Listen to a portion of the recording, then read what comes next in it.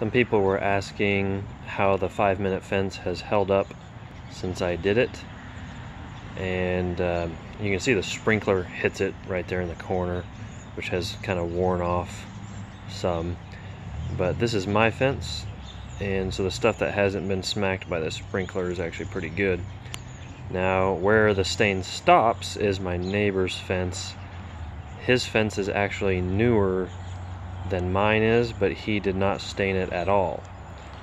The stuff you see at the bottom there is a little bit of water. It's sprinkling rain, but so you can definitely see a difference how those planks are getting all gray, which is normal.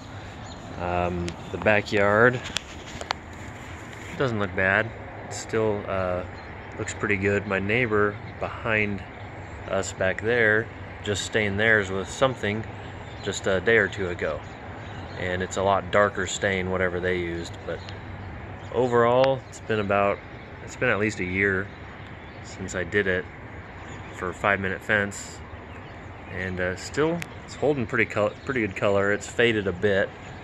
That the back of the fence back there gets hit by the sun for about half the day, so overall it looks pretty good.